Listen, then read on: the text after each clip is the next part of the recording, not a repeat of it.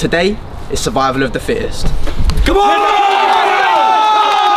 So this video is here to celebrate the launch of the new Vanquish Lifting Club collection. So by the time you are watching this video, that collection will be live. So if you want to go and get anything, make sure you shop through the link in my description. That will help me out a lot and support me. Obviously wait until the end of the video. So I put together a series of challenges which are going to test these guys to the absolute max.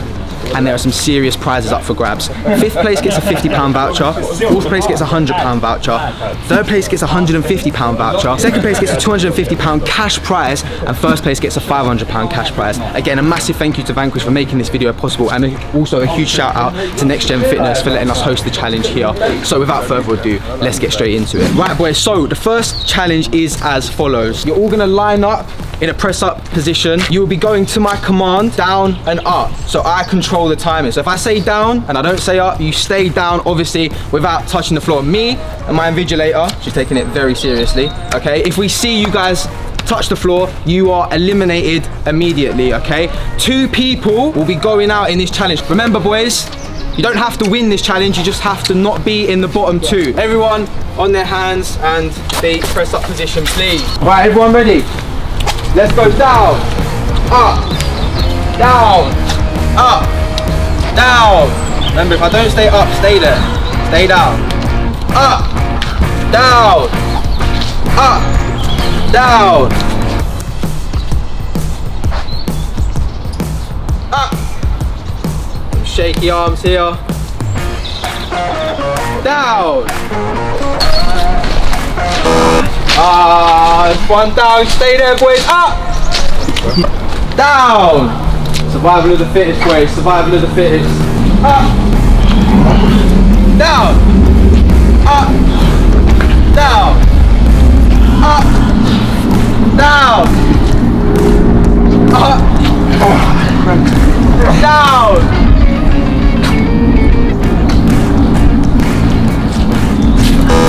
It's alright boys, okay? Wow.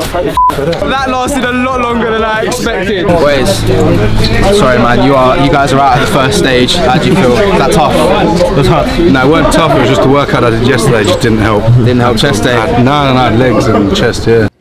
That doesn't make sense. Okay, I'm sorry to hear that. I'm sorry you guys are out boys, great effort. Right boys, congratulations to the 10 that made it through. The next challenge is pull-ups, okay? We're going for an underhand grip, so chin-ups. I want to see, and me and my invigilator want to see, you guys go in full extension, chin above the bar. So this is what I'm after.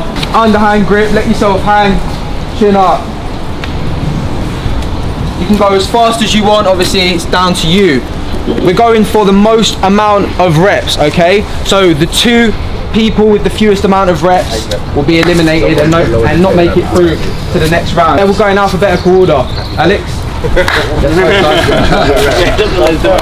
Okay, so here in the second challenge for survival of the fittest, we have pull-ups to failure, and up first we have Alex. Alex weighed in at about 70 kg, so he was one of the lightest people at the competition. As you can see, he was not messing about here, he was flying through these reps. Proper military style pull-ups, and racking up a good score count. Setting a high score for himself early on here was extremely important because he did not know what the other lads were going to bring to the table. Towards the end, his chin wasn't quite getting above the bar, so I had to call it a day there, but that was an impressive score nonetheless. Next up we had Dan. Dan was definitely a unit, but I was intrigued to see how he would get on with a bodyweight challenge like pull-ups. And to be honest, from the get-go, he looked really comfortable. Extremely good form, getting that chin right above the bar. The reps were looking easier than I thought they would be for him. And like I said, I knew he was going to be strong, but sometimes strength doesn't correlate to these type of bodyweight exercises. And he's carrying a lot of muscle, so sometimes it can be hard to shift that weight. But again, another impressive score, and a score I think will be hard to beat.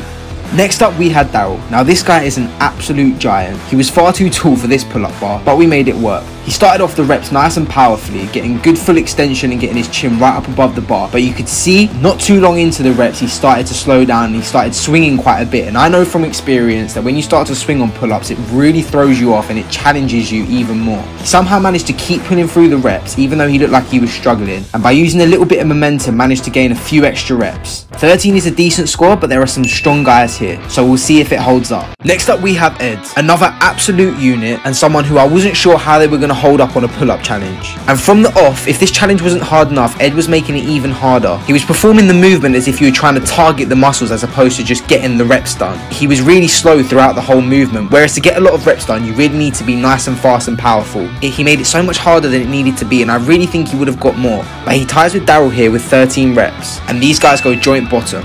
Next up we have George. From my analysis in the press up challenge, he looked pretty comfortable, so I thought going into this he would be quite strong at pull-ups. And as you can see, he was really powerful. In fact, he was so powerful he nearly pulled the whole bar over, so we needed to get the whole army around it to make sure it was secure. He was flying through these reps, and I was confident he was going to go past the bottom two at 13 reps. Another great score of 16 reps, which means so far Alex, Dan and George are comfortably through to the next round.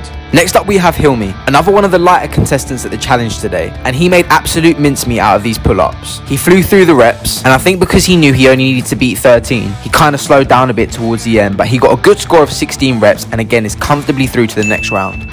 Next up we have Panache. Straight from the off, I can safely say he was completing these pull-ups the quickest out of anyone here so far. Again, all he needed to do was beat 13 reps in order to make it through to the next round, but he really wanted to show us what he had. So he pushed and pushed all the way to take the #1 spot with 20 reps on pull-ups, and Panache makes it safely through to the next round. I'm loving the team spirit here. Everyone's cheering everyone on. It's really great to see. Now next up we have Sander. Now he was one of the biggest guys at this competition, so I was really interested to see if he was going to be able to move that muscle on an exercise like pull-ups. But I've got to say, from early on he looked really comfortable. His form was excellent, and the speed at which he was moving was something that really surprised me. And he didn't show any signs of slowing down throughout the reps. Even though he only needed to beat 13 to make it through to the next round, he really wanted to go all the way, and an unbelievable score of 20 reps. That is impressive.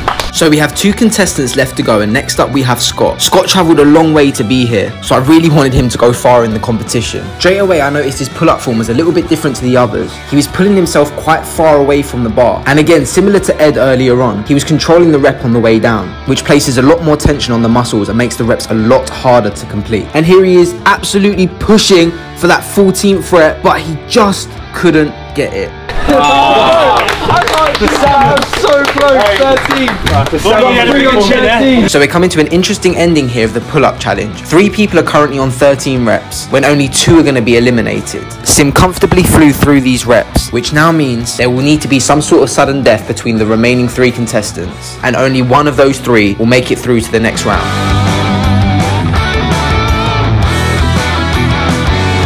Bit of an interesting one here. We've got 3 lads that have got 13 reps, so the only fair thing to do is each of you get to go again, all fatigued. See as many reps as you can get. So here we go, Daryl's second attempt. On the first round he hit 13 reps, so with the determination to make it through to the next round, let's see how many reps he can get.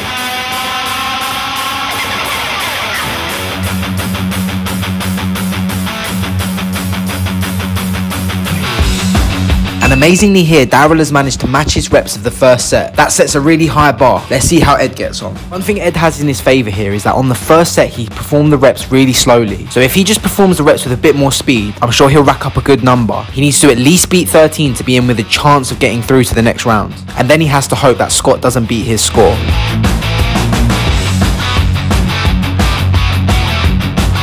As you can see, the change in technique is really helping Ed here, and he's absolutely flying past 13, which means sadly for Daryl, he will definitely be eliminated. Ed has smashed his previous score out of the park and has made it really hard for Scott to beat his score. Let's remember, Scott only managed 13 on his first round, so let's see how he gets on. Quick on the way down, 2. That's it. There you go. 3, there you go. 4, use those legs to get you up. Come on. 5, let's go, push it. 6.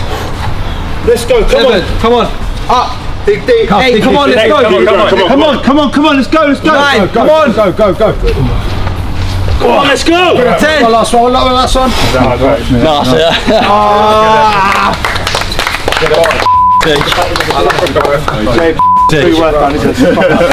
done, boys. You're out as well. Yeah, man. My arms. How we feeling? How we feeling, boys? You know what? I just want to say quickly, I want to say a massive thank you to this guy getting down, coming away from Bristol, and he's unfortunately gone out in the second round. How do you feel? Shut as well, but too good for proud, boys. Yeah. Be part of it. Happy with. Right, so 8 contestants remain. The next challenge, boys, is a deadlift 1 rep max. So going until again 2 people fail. Neutral stance, okay, not sumo one. Hands just outside, hip width, bum down, back nice and straight, and then drive in the bar up all the way, okay? Right guys, so here we go, deadlift 1 rep maxes. We're starting off with 100 kg on the bar, and we will be working up that weight until 2 people can't lift it and they get eliminated. I expect all 8 of these to easily get through this first round, so let's see how they get on.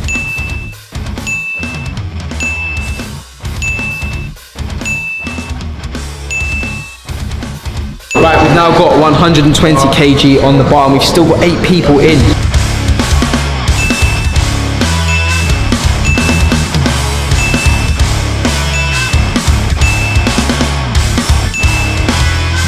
Right, 140 on the bar and still 8 people in. I'm hoping now we're going to get some exits.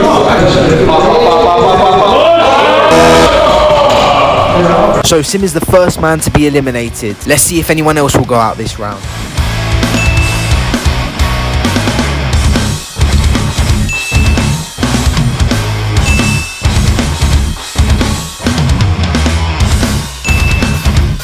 Now Alex has proven that he is a strong guy, but would you believe it if I told you that this is his first time ever deadlifting? Will he have 140 in the bag? Let's see.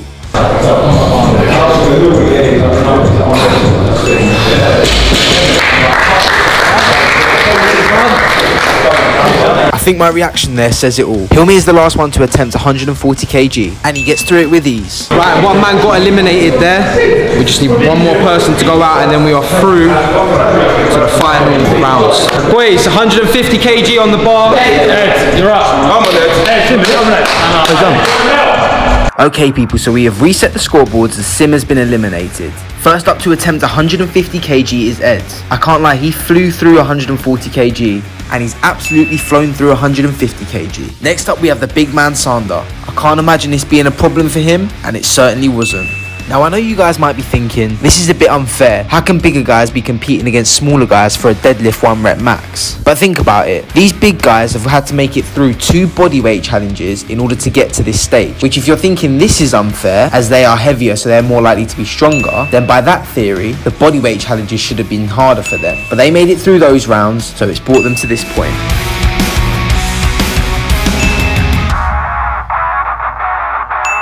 Right, so we've gone from 150 to 160. Obviously, typically 2 people are going out, but it looks like probably a few people are going to go out here, and we're not going to start going in between just to help people get through. So if more than 2 people happen to go out on this, then that's just going to be what it's going to be. So if only 5 make it through or 4 make it through, then that's just how it's going to be. If you all lift it, we're going to have to go to 170, okay? Okay, so we have Ed up first to lift 160 kg. As you can see, the remaining challengers have proven their strength, so I've slightly changed the rules. As opposed to only 2 people getting eliminated, whoever makes this lift will get through to the next round, and whoever can't make this lift will get knocked out, even if that means more than 2 people get eliminated on this round. If all contestants successfully lift 160 kg, then we'll have to go to 170 kg.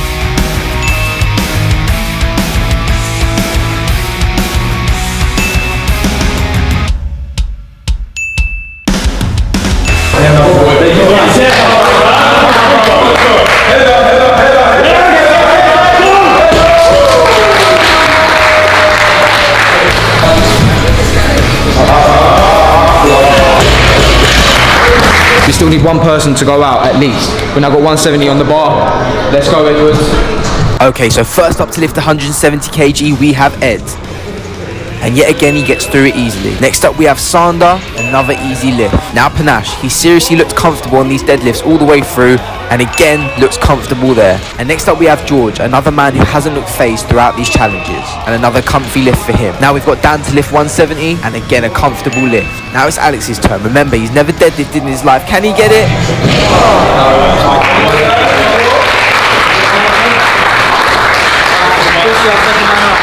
But to be fair, 70 kg body weight, never deadlifted before. Yeah, boys, let's give him another round of applause. Kill me.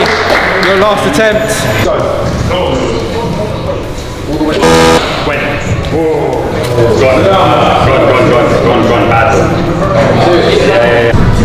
Right, Trooper mate, how'd you feel? I mean, you've done it back there.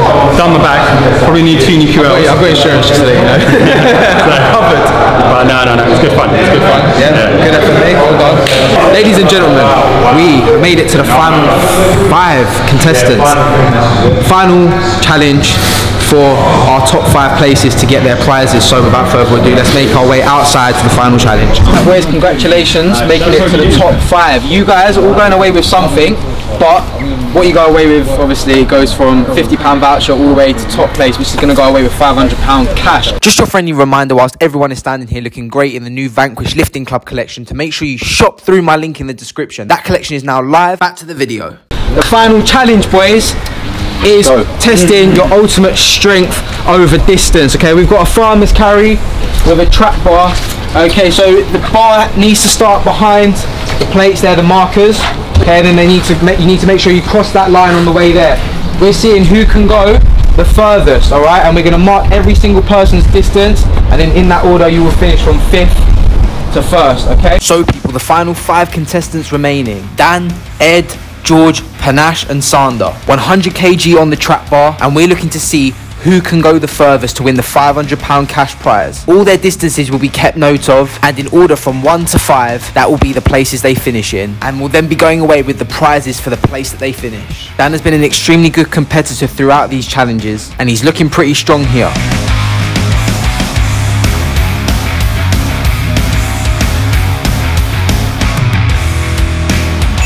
About 3 1/4, Dan. Well done. We wait to see your fate, mate. Okay, so we have Ed up next. Ed proved from how easily he flew through the deadlifts that he's an extremely strong guy. So a challenge like this will probably play into his field. Let's see if he can beat 3 1/4 lengths.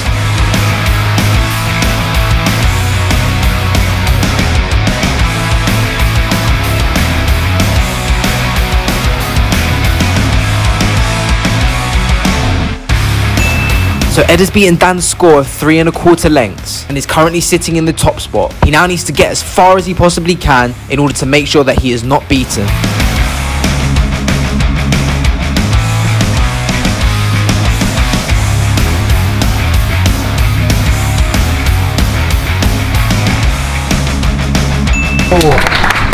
That was very impressive. Next up we have George. George has almost quietly just glided through to the final stages. He hasn't really looked too phased by any of the challenges, and he's played rugby his whole life, so an exercise like this should be his bread and butter. Let's see if he can beat Ed's score.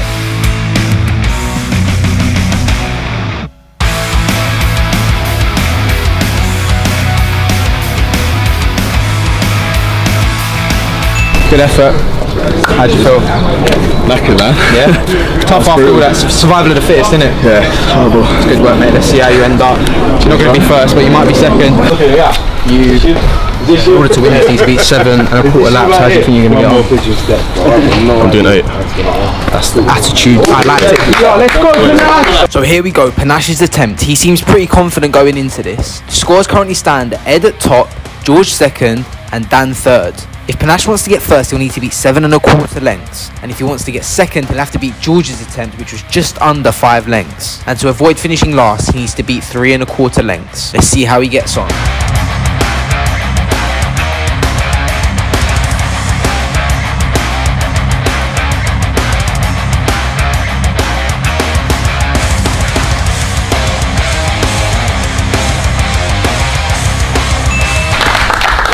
You are at the very least going away with 3rd place.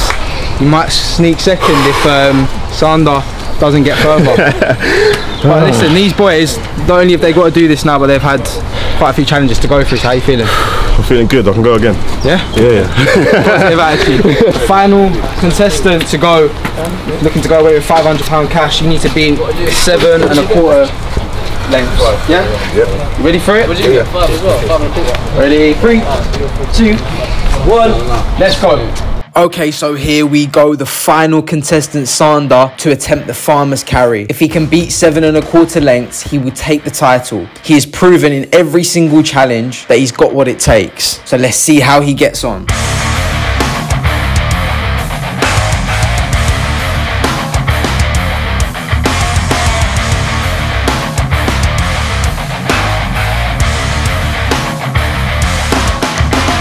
So here we go, guys, the moment of truth. He's looking extremely strong. He's hit 7 lengths now. Can he beat Ed's score of 7 1/4 to take the top spot? He's done it. Sander is finished top. I mean, as soon as he beat 7 1/4 lengths, he could have stopped, but he decided to go on. So let's just leave him to do his thing and then we'll celebrate after.